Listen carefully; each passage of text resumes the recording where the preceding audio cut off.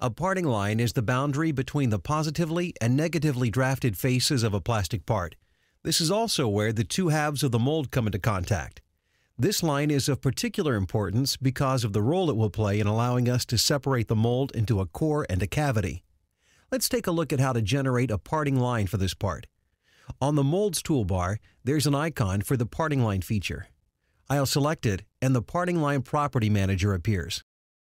Remember that the parting line is the boundary between the positively and negatively drafted faces of a part. To determine which faces have positive draft and which faces have negative draft, the parting line feature will use the Draft Analysis tool. I'll select the top flat face to define the direction of pull and use 2 degrees as the minimum draft angle required.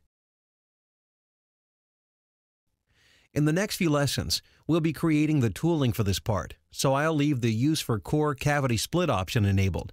In situations where you might have multiple parting lines, this setting identifies which parting line is the primary parting line to be used for splitting the mold. If there were straddle faces in this part, split faces allows SolidWorks to automatically split the faces into their positive and negative regions. I'll leave this option cleared for this example and click the button to run the analysis. Shown in dark purple is the parting line that was automatically created. You can see it was created based on where the positive and negative faces come together.